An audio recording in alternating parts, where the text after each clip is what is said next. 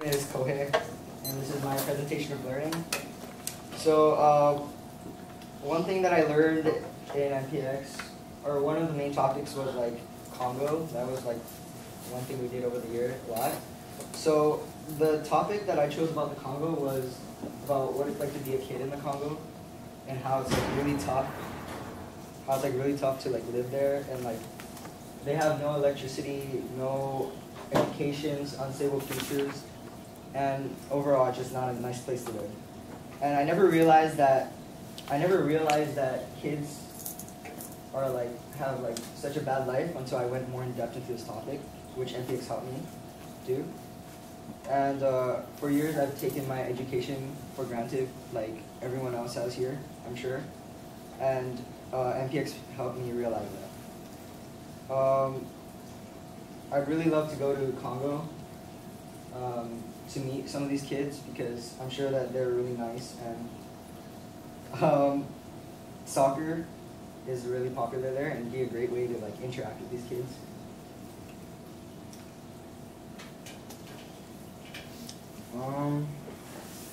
So throughout the semester I learned many things, and one is building and constructing.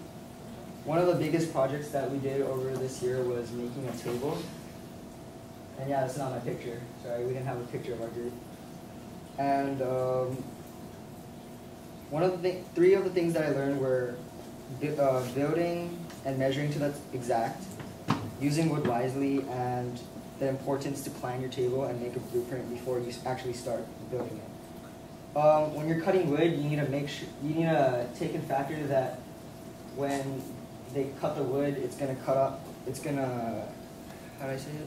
There's gonna be it's gonna cut off more wood and leave you with less wood.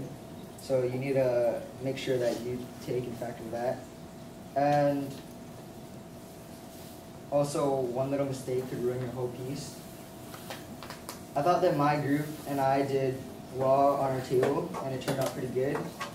And even though that we did a good job, there were times where my group members got lazy and like didn't do any work. And I think that relates to teamwork, and everybody has to be on task, working together, communicating, so that our table could come out really good.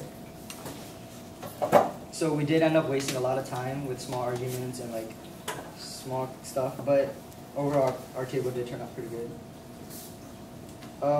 What challenged me during this project was not only working with my group because they're kind of lazy, but also calculations of the wood. So like, what I mean by that is, for example, if you had to cut 2 pieces of 4 feet wood, instead of choosing a 10 feet, you should choose an 8 piece so you wouldn't like waste anything, even though a 10 foot sounds better because it's longer. And another challenge was to make the table stable, because our first table was a little bit wobbly. It wasn't that wobbly, but it was still wobbly, and our second table did end up becoming pretty good. So overall, the things I learned from building was how to measure wood to get maximum amount, how to construct and build things that are stable, neat, and keeping everything organized, and not scattered around everywhere. And yeah, that's it.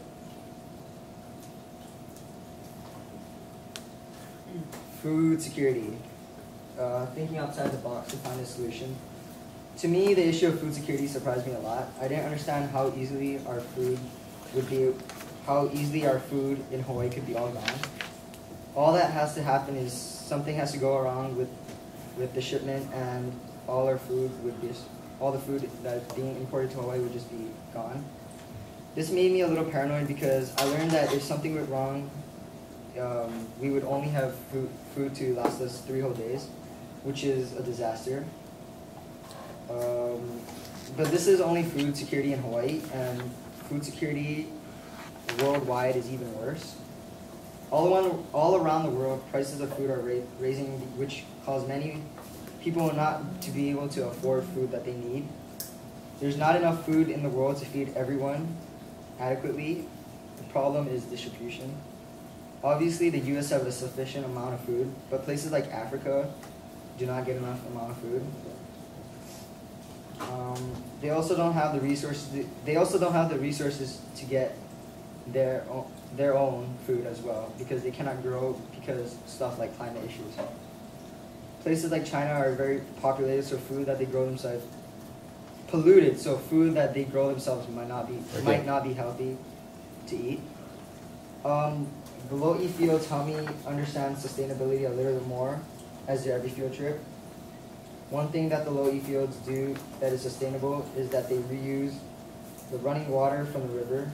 When the river water comes, they use all the water to grow taro plants, and the taro plants give nutrients to the water, and eventually the water from the taro farm is returned.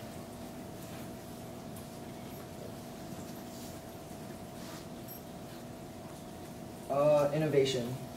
This summer I had to read The Alchemist. During the first 2 weeks of school, we started and finished on a project. 3 things that I learned were planning, drafting, revising, and editing work. Were planning, drafting/revising, and curiosity and imagination. I learned how to plan, draft, revise, and edit work more effectively and with more meaning. Before this project, I didn't really plan my work, but this project helped me to learn that. Also, whenever I did projects, I always went to final the final draft instead of making a rough draft.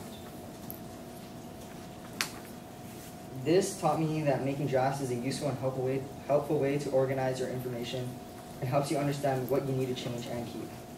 The second thing that I learned was curiosity and imagination. In this project, we had to create an infographic.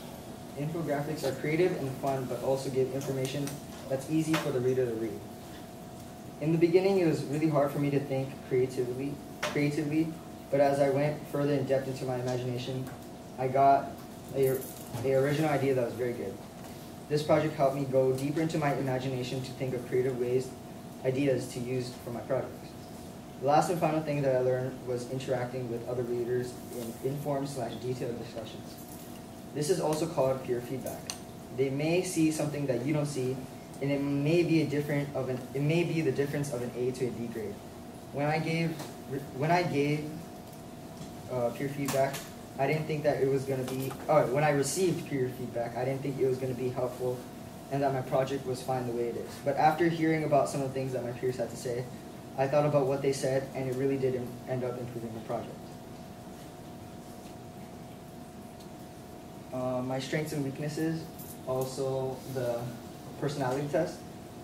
The personality test was very interesting to me, and before I took it, I thought, how could a test know what kind of person I am and what kind of personality I have?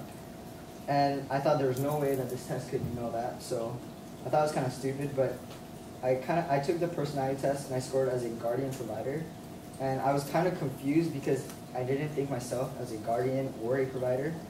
To me, guardians are like parents or somebody that protects somebody, but I was wrong. I read the description about the guardian provider, and one of the big things was how guardian providers were very sympathetic and helpful to people.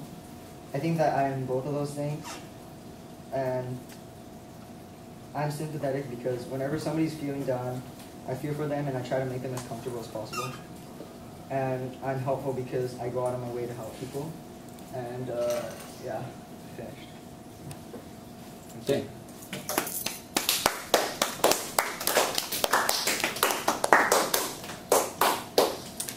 Questions, comments? Okay. I liked how you shared a lot of your challenges because it helped me. It gave me an idea more of like what you learned, and I liked your thought process because it was just really kind of outside the box, and I was never really bored. You're sitting here. Yeah, and address or answer questions or whatever. Ricky? Okay, I like how you explained everything, and you're very truthful, and you said your weaknesses and your strengths throughout the whole thing.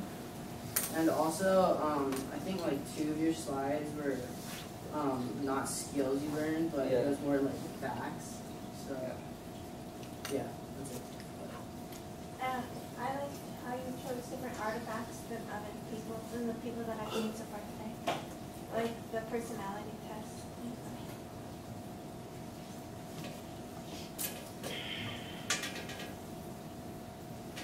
if you had to choose one, what is? Hopefully, in this semester, you've learned a lot about yourself and the kind of person you are. What is like the one thing that you've learned about yourself throughout this semester, if anything? I don't know. I'm lazy. Well, something for a positive.